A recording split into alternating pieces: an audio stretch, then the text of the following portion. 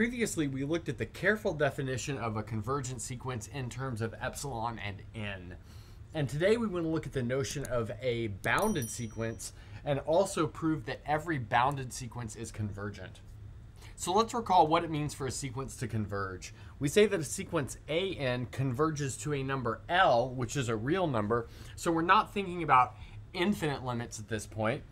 And we write the limit as n goes to infinity of a sub n equals L if for every epsilon bigger than 0, there is an n, which is a natural number, such that if little n is bigger than n, then a sub n minus L in absolute value is less than epsilon. So what this means is that for any very small number epsilon, we can find a point at which after that point, every part of the sequence is very, very close to this limit value L. Now next, we say that a sequence an is bounded if there is a real number m such that a sub n is less than or equal to m, and that's in absolute values as well for all n in the natural numbers. In other words, the absolute value of a sequence can only get to a certain size. Okay, and now what we want to do is prove that if a sequence converges, then it must be bounded. Okay, and so let's see how that goes. So first of all, we'll go ahead and suppose that we have a convergent sequence. In other words, the limit as n goes to infinity of a sub n equals L. And what that means is for any epsilon that we choose, we can find an n where the values of the sequence are very, very close to this limiting value. They are within epsilon of that limiting value. And so what we'll do is we'll pick a nice epsilon, and that epsilon will be equal to 1. So let's go ahead and set epsilon equal to 1 and take n, which is a natural number, such that a sub n minus L is less than 1 for all little n bigger than or equal to capital N. Okay, great. Now the next thing that we want to do is notice that we can take this inequality in absolute values and get rid of the absolute values if we write that a sub n minus L is between -1 and 1. Or we can write this as a sub n is between L minus 1 and L plus 1. But now we can use this to write an inequality involving absolute values. In fact, we can write two inequalities involving absolute values. So now we know that 0 is less than or equal to the absolute value of an, because you know when you take the absolute value, you always get a number that's bigger than or equal to 0, which is less than the absolute value of L plus 1. And we have 0 is less than or equal to the absolute value of a sub n, which is less than the absolute value of L minus 1. Now, we don't know if L is positive or negative. That's why it's important to look at both of these cases. But we can put both of these cases into one sentence by saying that this implies that the absolute value of a sub n is less than the maximum of the absolute value of L plus 1 and the absolute value of L minus 1. And let's recall that that's true for every little n which is bigger than or equal to this capital N, and this capital N depended on this epsilon that we chose to be equal to 1. So what we've done is we've shown that our sequence is bounded definitely after we're past this point capital N. But now, what about what happens before the point capital N? Well, we're in luck, because in that case, we only have a finite number of terms in the sequence. And so let's notice that. So the absolute value of A1, the absolute value of A2, all the way up to the absolute value of AN minus 1, where that's a capital N minus 1, is a finite set. So since that's a finite set of real numbers, it has a maximum. And so we can take the maximum of this set together with the maximum of these two numbers, and we will have that a sub n is less than that number for every natural number n. Okay, so let's go ahead and clean up the board, and then we'll summarize that. So far we have that if n is bigger than or equal to this capital N, which depended on our choice of epsilon being 1, then the absolute value of an is less than or equal to the maximum of L plus 1 and L minus 1. Both of those are in absolute values, where L is the limit of the sequence. Then furthermore, we noticed that every other term from the sequence, in other words, the terms a sub 1 all the way up to a sub n minus 1, after we take their absolute values, make a finite set. But with a finite set of real numbers, you can always find a maximum. So let's do that. It has a maximum. Let's call it a. So in other words, we have the absolute value of a sub n is less than or equal to capital A, and that's true for all n between 1 and capital N minus 1. So we've solved the problem if n is bigger than or equal to capital N, and we've solved the problem if n is between 1 and capital N minus 1. Now we just have to put those two together. And we'll do that by doing the following. So let's set capital M equal to the maximum of these three numbers, the absolute value of L plus 1, the absolute value of L minus 1, and A, where A was the maximum of this set.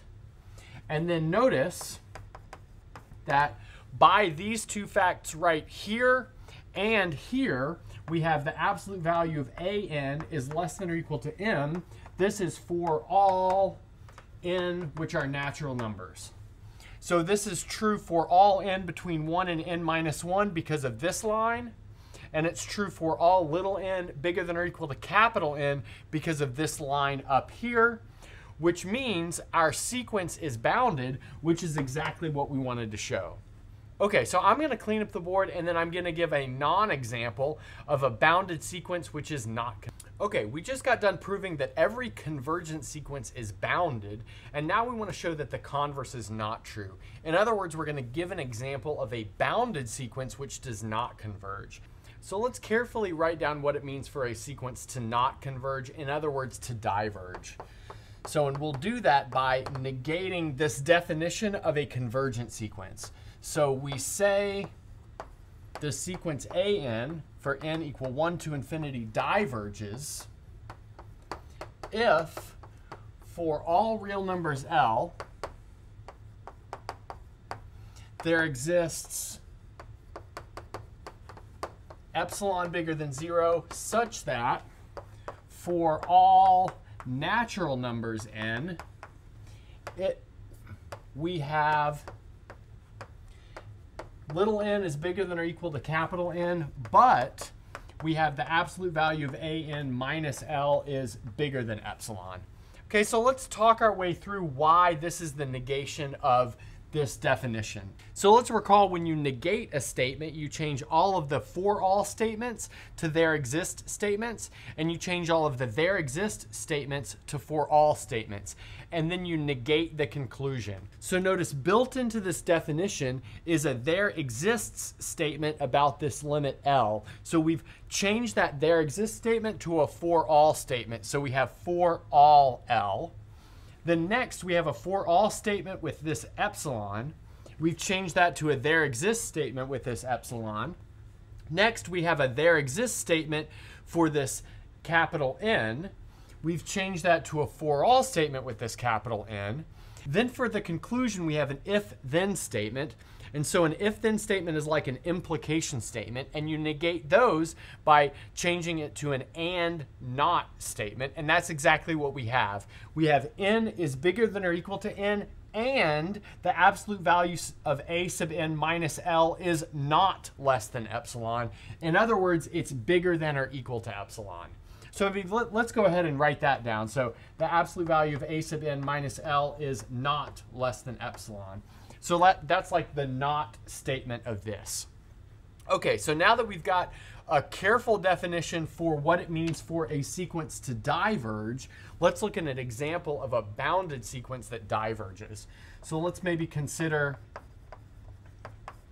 this statement, which is defined by a sub n, which equals minus 1 to the n. So this has the form minus 1, 1, minus 1, 1, minus 1, 1.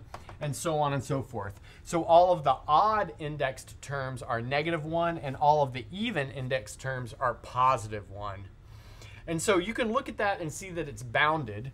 So notice, for instance, that the absolute value of a sub n is less than or equal to 1, and that's true for all n, which are natural numbers. So it's bounded by 1. But this sequence definitely does not converge, and we can show that it satisfies this condition we've built for a divergent sequence in the following way. So let's go ahead and take L, which is a real number, because notice, in order for it to diverge, something has to be true for all real numbers. And we'll actually split this into two cases. So case number 1 will be if we take L to be bigger than or equal to 0. So let's notice that our sequence a sub n minus L, which we can rewrite as -1 to the n minus L, is going to be bigger than or equal to 1, and that's true for all odd n. And then let's look at the second case. So the second case, case 2, will be L is less than or equal to epsilon. But then we can write a sub n minus L, but that's the same as -1 to the n minus L. But that's going to be bigger than or equal to 1 for all even n. So now let's notice that we have satisfied this definition up here. For all L, which are real numbers, well, real numbers are either bigger than or equal to 0 or less than or equal to 0. So that covers all real numbers. There exists an epsilon. So our epsilon in this case would be this number 1, such that for all natural numbers n, we have n bigger than or equal to capital N, but a sub n minus L is bigger than or equal to epsilon. But we have that exactly because for all odd n, this difference is bigger than or equal to 1. And for all even n, down here we have this thing is bigger than or equal to 1. So we have satisfied this definition, which means we found a sequence that is bounded but does not converge. And that's a good place to